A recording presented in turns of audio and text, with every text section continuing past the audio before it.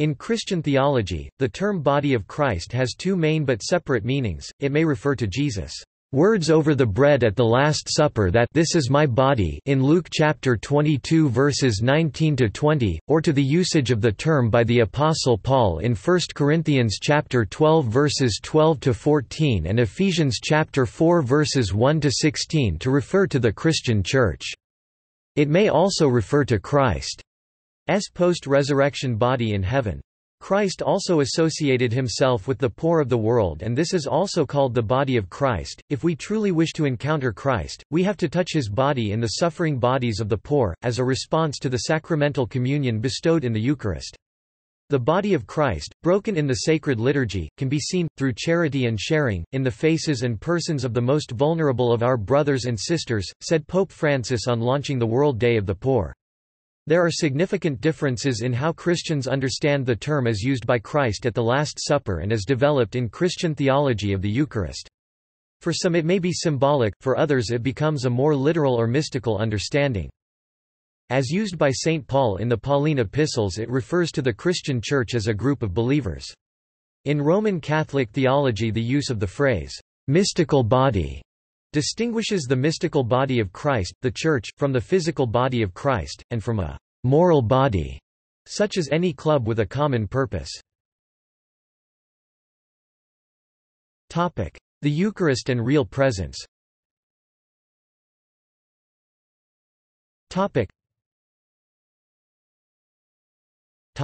Catholicism. While teaching that in the bread consecrated in the Eucharist there is absolutely no change open to the senses or to scientific investigation, the Catholic Church supports the real presence, i.e. that the reality of the bread is changed into that of the body of Christ. The Church teachings refer to this change as one of the substance, or transubstantiation.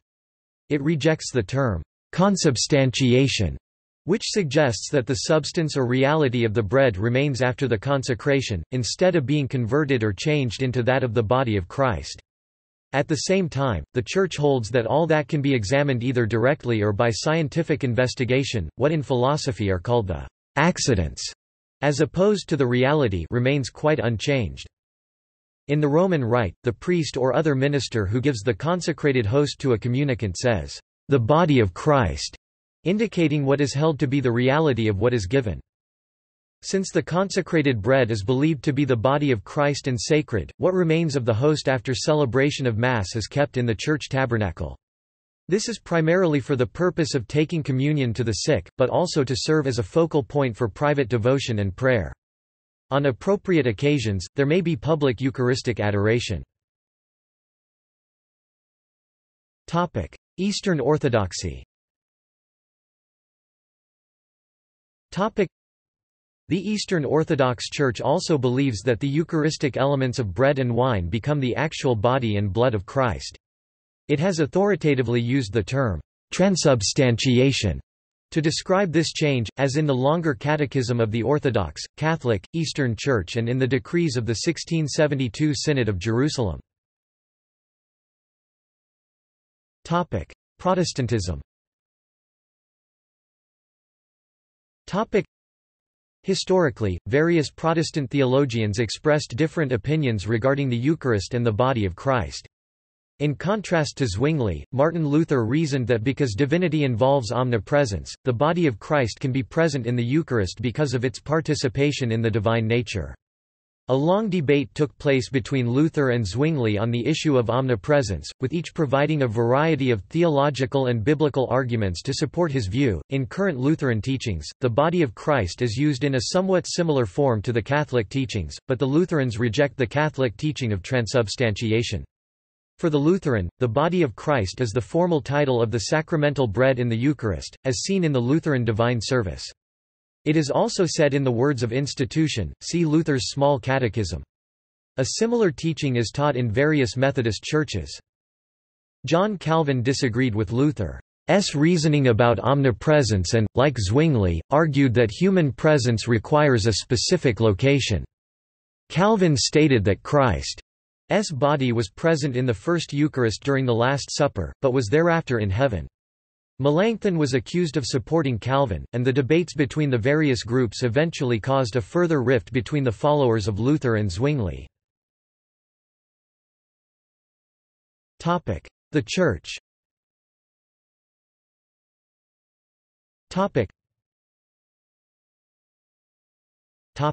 Catholicism. For as the body is one, and hath many members, and all the members of that one body, being many, are one body, so also is Christ. For by one Spirit are we all baptized into one body, whether we be Jews or Gentiles, whether we be bond or free, and have been all made to drink into one Spirit. For the body is not one member, but many. 1 Corinthians chapter 12 verses 12–14. The first meaning that Catholics attach to the expression, "body of Christ," is the Catholic Church. The Catechism of the Catholic Church quotes with approval, as, "summing up the faith of the holy doctors and the good sense of the believer." The reply of Saint Joan of Arc to her judges, "About Jesus Christ and the Church, I simply know they're just one thing, and we shouldn't complicate the matter." In the same passage, it also quotes Saint Augustine, "Let us rejoice then and give thanks that we have become not only Christians, but Christ himself. Do you understand and grasp, brethren, God's grace toward us? Marvel and rejoice, we have become Christ. For if he is the head, we are the members, he and we together are the whole man. The fullness of Christ then is the head and the members." But what does head and members mean? Christ and the Church. In light of all this, the Catholic Church calls itself the universal sacrament of salvation for the whole world, as it dispenses the sacraments which give the grace of Christ to the recipient. Saint Paul the Apostle spoke of this unity of Christians with Christ, referred to in the New Testament also in images such as that of the vine and the branches, in terms of a single body that has Christ as its head in Romans chapter 12 verses 5, 1 Corinthians 12:12–27, Ephesians chapter 3 verse 6 and 5:23, Colossians chapter 1 verse 18 and 1:24. According to the Catechism of the Catholic Church, the comparison of the Church with the body casts light on the intimate bond between Christ and his Church. Not only is she gathered around him, she is united in him, in his body. Three aspects of the Church as the body of Christ are to be more specifically noted: the unity of all her members with each other as a result of their union with Christ, Christ as head of the body, and the Church as bride of Christ. The Catechism spells out the significance of each of these three aspects. To distinguish the body of Christ in this sense from his physical body, the term, mystical body of Christ, is often used. This term was used as the first words, and so as the title, of the encyclical Mystici Corporis Christi of Pope Pius XII. In that document, Pope Pius XII in 1943 states, "The mystical body of Christ is the Catholic Church." But in 1964 the Catholic bishops gathered at the Second Vatican Council, while acknowledging that full incorporation in the Church required union with the sovereign pontiff, described various degrees of being conjoined or related to the Church, including all persons of goodwill, which was not something new. Following this understanding, Karl Rahner coined the term anonymous Christians. Eastern Orthodoxy. The Orthodox see the description of the Church as the body of Christ, as being inextricably connected to Holy Communion. According to Saint Ignatius c. 35–107, the unity of the Church is expressed in Eucharistic terms. Just as there are many offerings made throughout the world on any given day, and yet all partake of one and the same body of Christ, so the Church, though existing in many separate localities, is only one. Protestantism. In modern teachings, the body of Christ is used by other Protestants to collectively describe believers in Christ, as opposed to only those who are members of the Catholic Church. In this sense, Christians are members of the universal body of Christ not because of identification with the institution of the Church, but through identification with Christ directly through faith.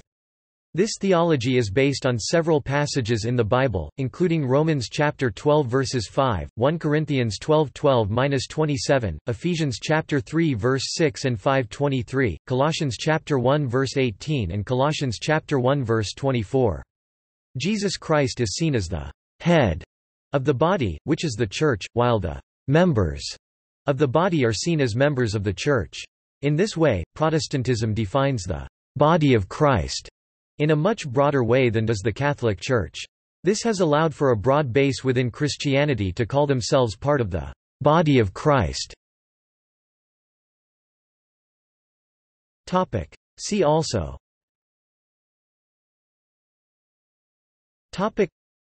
Christian Church, Eucharist, Sacramental Bread, Blood of Christ, Bride of Christ. References.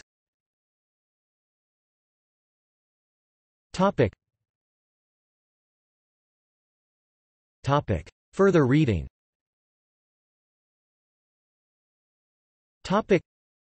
Kim, Young-Suk.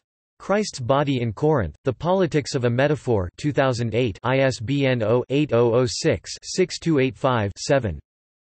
Kim, Young-Suk. A Theological Introduction to Paul's Letters 2011 ISBN 978-1-60899-793-0. External links.